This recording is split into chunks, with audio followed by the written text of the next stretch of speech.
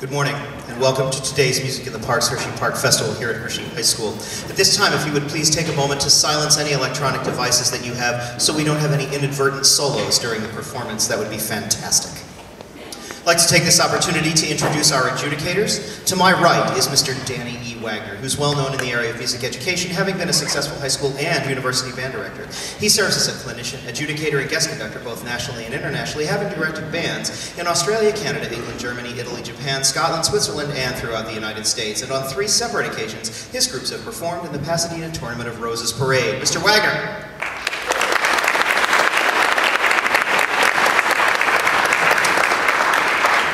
To my left is Dr. William Chabatari. He's Director of Bands and Assistant Professor of Music at Latham College. He conducts the Latham College Concert Band, Jazz Ensemble, and Pep Band, and also teaches courses in music education, theory, and instrumental conducting. Dr. Chabatari is also active as a tuba and trombone player. Dr. Chabatari.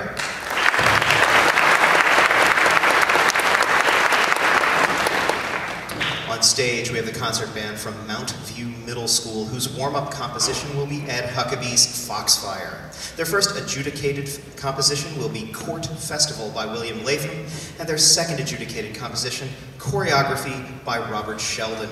Please join me in welcoming Ms. Shelley Williams and the Mount View Middle School Concert Band to our stage.